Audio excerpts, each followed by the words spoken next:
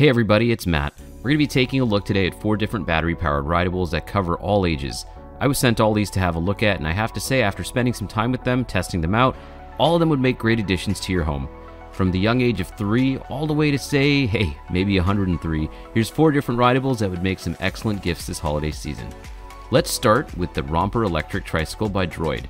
This one's for a child as young as 3 years old. The Romper electric trike is hours of fun for your little one, but definitely puts the age-old holiday tradition of parental assembly required to the test. Parents, unbox and assemble this one before your child even sees it. All the pieces you need to pull apart, like the axles and connector bars, they all come back together, but the instructions, I'd say, are only about 75% as clear as they need to be. Expect this to take about 40 minutes to assemble and then 5 to 6 hours to charge. The charger's AC adapter has an LED indicator to let you know when things are done, and then the power switch located on the seat tells you how much battery life is left as well. You'll get about 45 minutes of operation off a full charge, and the seat is adjustable so your child gets maximum usage out of it as they grow. Operating the tricycle is easy and safe. The throttle button is located on the right front handle, and all your child has to do is push the button down to go and release to stop. Really responsive. An LED indicator shows you how much battery life is left, and a key system lets you shift up and down the max speeds between 3 and 6 miles an hour. There's a safety flag on the back so you don't lose sight of where your little one is, and they'll love the flashy lights all around. Unfortunately, no riding footage here because there's nobody in my house small enough to ride it, but trust me, it's cool, and my daughter says she would have wanted one when she was 3. Over to one that she can ride and your kid can graduate up to. This is the Ninebot Zing A6 kick scooter powered by Segway. It requires a little bit of assembly, but not much. This is the first entry into electric scooters for ages 4+ and should take them through to about 8 or 9 years old depending on how tall they are. Weighing just 9 pounds, this can reach a top speed of up to 12 kilometers an hour using a graduated series of 3 different speed options. This scooter gets a range of about 5 kilometers per charge, and it's a straight up kid scooter. Bright colors, flashing lights. You just step on the foot pedal to turn it on and then build up some speed to get it going and ride on. This is pretty what you see is what you get type of scooter, and it doesn't fold up, but it fits comfortably in a car trunk nevertheless because it's pretty small.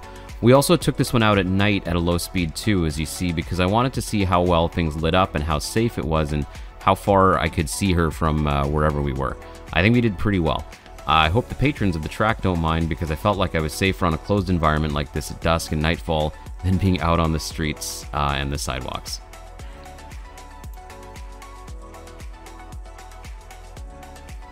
Next up is the next step up for your child. This is the Ninebot Zing C20 e-kick scooter powered by Segway. The product basically comes assembled out of the box, but you'll still need to do a little bit to put it together.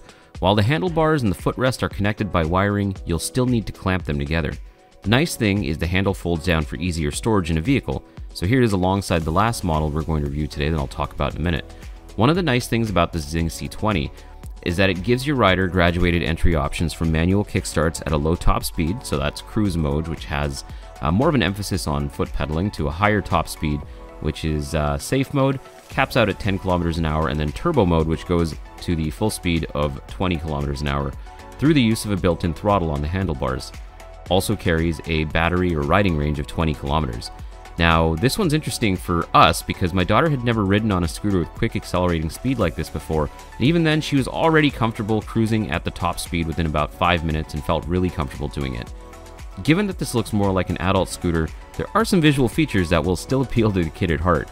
You won't get the crazy flashing fluorescence like the Zing A6 has, but there are still some lights on board which are really noticeable, especially in lower lighting situations.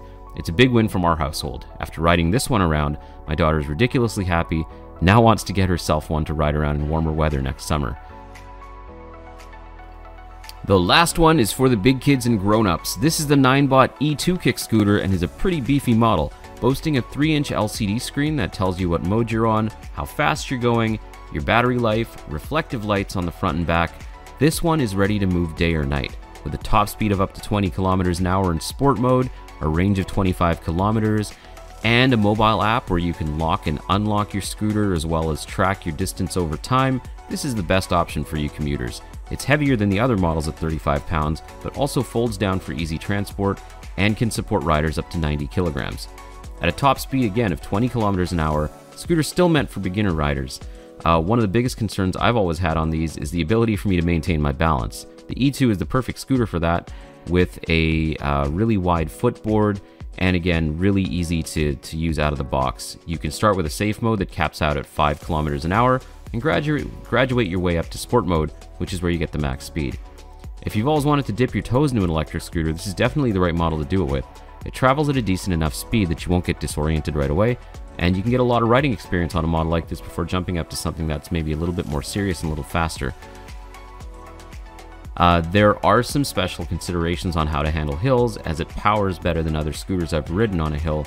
I just can't keep my balance personally, so you're not really going to see me be able to do that in the video, and I'm sure it's a nice feature for those of you that can use it without looking foolish like I do.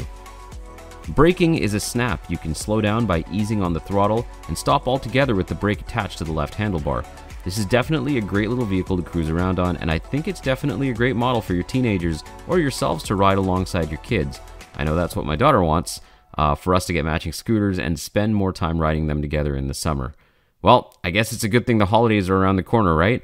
Every rideable we've looked at in this video, the Romper electric trike, the Ninebot Zing A6, the Ninebot Zing C20, and the Ninebot kick scooter E2 are now available through Best Buy. I hope this makes your holiday shopping a little easier. Please subscribe to the channel for more videos like this, and we'll see you next time.